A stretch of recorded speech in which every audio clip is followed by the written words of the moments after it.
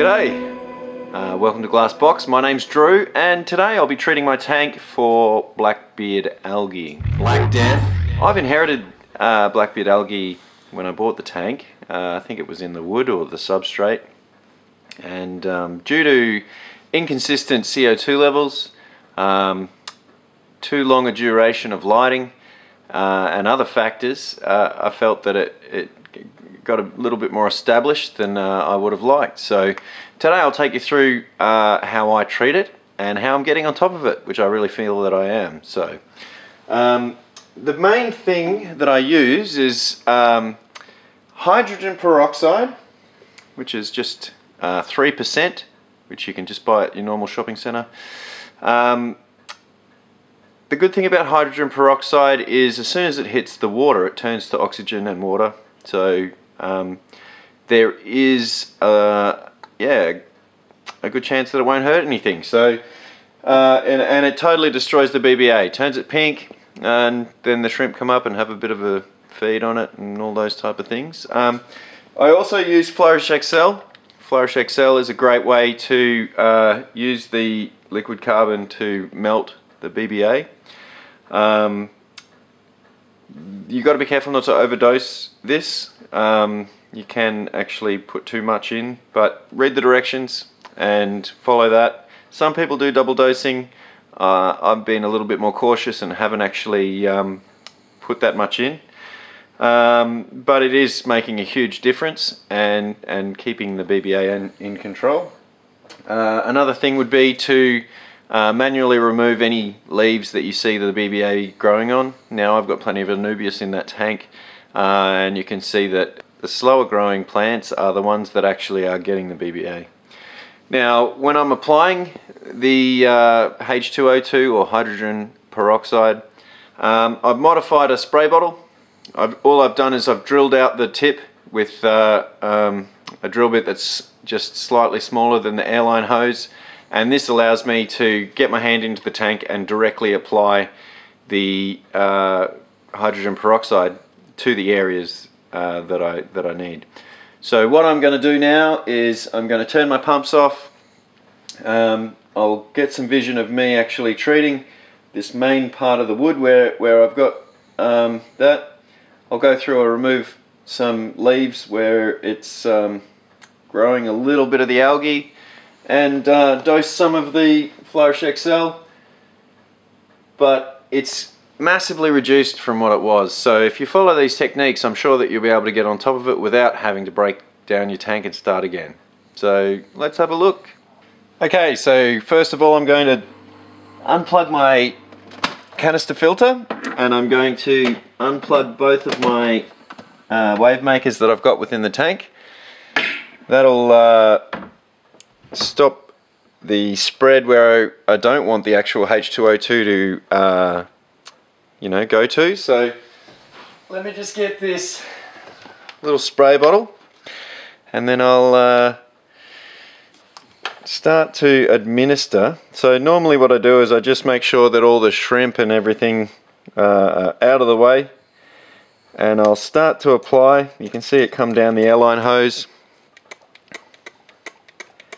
So once it actually gets to the end, it's coming to the end now, I'll then just apply it to the wood, and you can see it come out. I'll get some close-up vision of it actually working on the BBA itself, but you can see that it actually starts to bubble up quite vigorously, and that's it turning to oxygen. So there's a couple of snails there, so they're not really liking it. So I do think that it can affect your livestock, so I like to move them out of the way before applying any of this stuff. And I'd hate to cook anything. How do you like that? My head out of frame. So yeah, I've just applied a good portion to it. You can see I'm slowly pumping the pack. And there's some down here on this wood here, so I'll apply that there.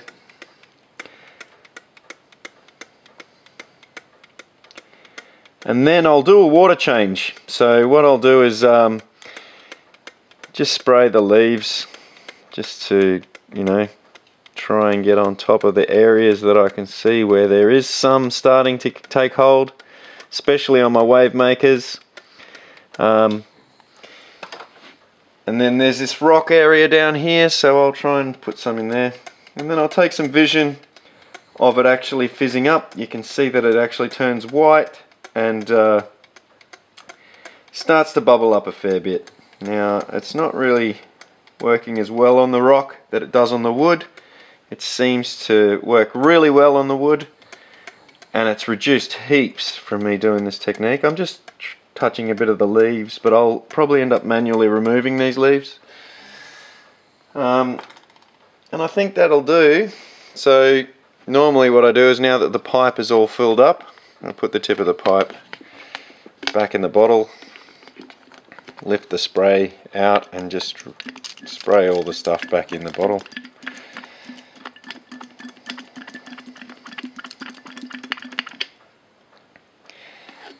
And then pop it all back together. So I'll let that do its business for a little bit. Let me take some footage of it actually fizzing up. Let's have a look here.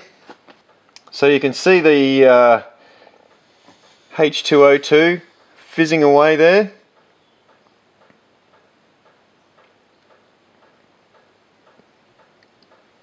And there's a section down there on the wood.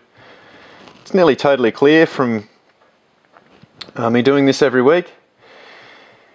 And once it's had a good chance to work its way within that, I'll do a normal water change. You know, I do a 40% water change. There's lots of little bubbles that you can see. That's the oxygen from the H2O2. So O2 is oxygen if you don't know your chemistry. And yeah, I feel that that's probably the best way to get on top of this stuff. It can be quite stubborn, it can be quite hard to remove, but using this technique and making sure that your CO2 injection is stable, that you've limit your lighting period a little bit under what they recommend. Mine's on 5 hours, so I think that's actually helping me get on top of things. And you can see that all the fish are happy. It's not affecting any of the livestock. After a little bit of time, you'll see all the shrimp come up and wanting to start picking at all that dead BBA. And yeah, let me just, I'll remove some leaves, and then I'll start doing my water change. Okay, so now I'm going to manually remove a couple of the leaves that I can see that is starting to get the BBA growing on top of it. So I'm just manually snipping off and just chuck them in the bucket. Get it all in the compost.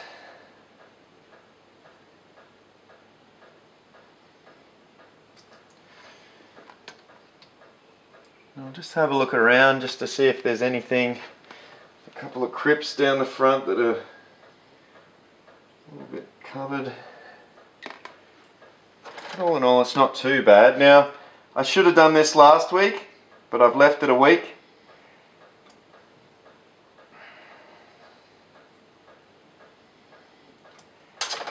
And you really need to be quite regimented to be able to make sure that you do get on top of this stuff, because it can be quite, it's always sad to chop off these large Anubias, but it's going to do no good for it, so off it goes.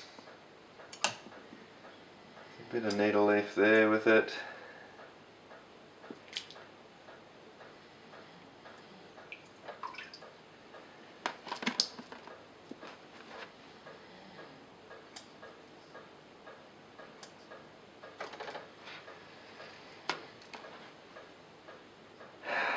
Gets me a chance to address anything and have a look.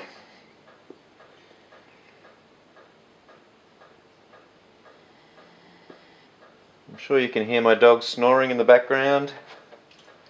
Hopefully you guys aren't snoring in the background and finding this handy. So I'm nearly done.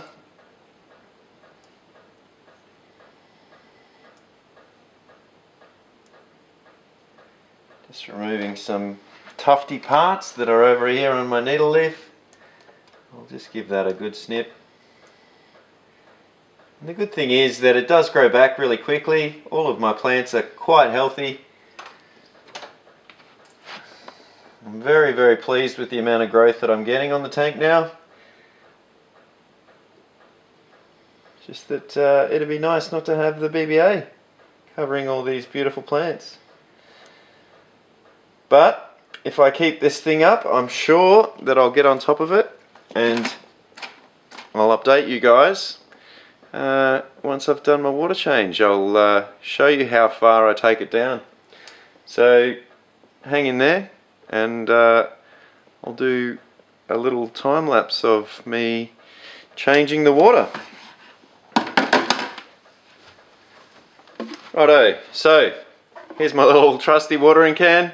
I know it's not very big, but it doesn't take me too long to get around and do all the plants. Just got a cloth to wipe off the bottom.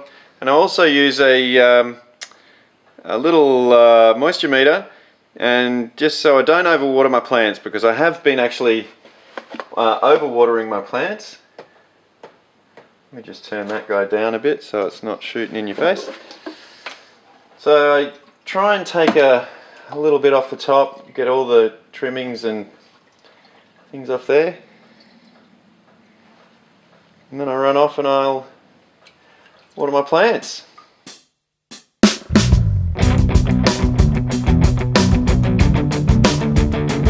So there's some shrimp that have moved on to the area that I've treated now, and they're starting to feed on the broken down BBA. So yeah, it's doing its thing.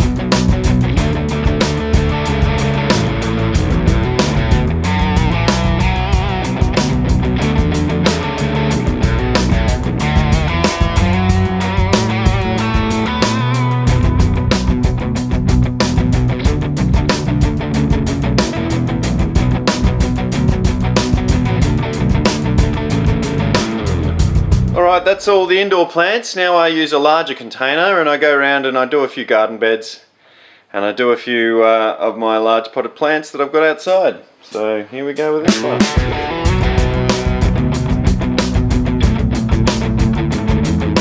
Always make sure I don't grab any fish or shrimp when I do my jugs.